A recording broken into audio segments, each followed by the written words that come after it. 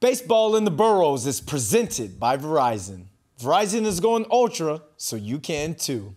Another trade deadline in the books for the Mets and the Yankees. And joining us to discuss their moves is New York Post's Greg Joyce.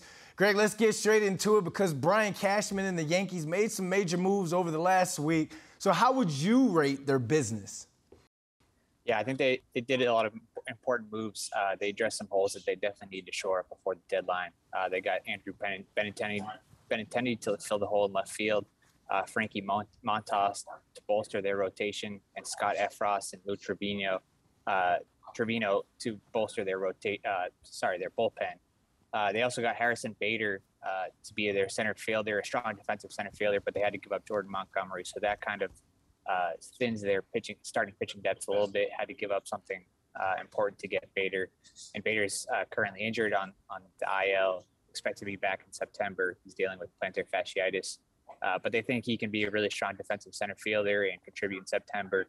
And Montas is a guy that can be on the high end of the rotation to address some concerns there. So it seems like they kind of filled every one of their needs that they needed to ahead of the deadline.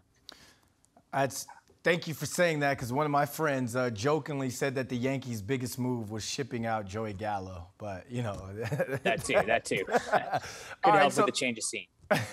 So let's go over to Queens, because the Mets, they were a little bit more quiet than their neighbors in the Bronx. Are you concerned with their lack of trades? I don't know about concern. I think, they definitely needed a bullpen piece. They did get one in Michael Givens. They seem to need a lefty, but they didn't get that. They didn't want to give up any of their top prospects to get a deal done. They also could have addressed catcher with Wilson Contreras, but he stayed put with the Cubs.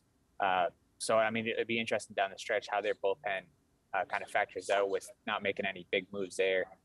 They could put, when Tyler McGill gets back healthy, he's expected to go to the bullpen. David Peterson could become a lefty threat out of the bullpen. So they have some options there, but definitely didn't impact the bullpen at the trade deadline quite how I know a lot of their fans were kind of hoping they would. But they did get Jacob deGrom back yesterday for the first time this season. That's a big boost. So we'll see if that's enough. All right, so the underlying question is, are the Mets and Yankees in a better spot post-trade deadline, and what grade would you give both teams? Yeah, I think they're both definitely better off than they were ahead of the deadline. Like I said, the Yankees kind of shored up some of their needs that, they have the best record in baseball, had such a great start, and over the last month or so, they've started to show a little bit cracks here and there, especially in the rotation, and had some key injuries in the bullpen. So getting guys there to address that has been huge. I think, I'd probably give them an A-. Maybe giving up Montgomery could hurt them starting pitching depth wise. If everybody stays healthy over the last 2 months, then I think getting Bader is worth it. But they kind of thinned their starter depth a little bit when they made all those trades. As for the Mets, I would say, I think they were a little bit gun shy about giving up any of their top prospects after doing that with Pete Crow Armstrong last year to get a few months of Javi Baez. I'd give them maybe a B-, just, for the trade that they did make, but then also the trades they didn't.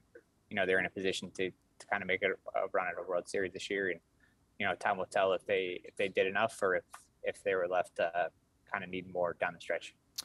An A- and a B. I wish you were one of my high school teachers. Thanks for your time, Greg. Thanks, Brandon. Baseball in the Burrows is presented by Verizon. Verizon is going ultra, so you can too.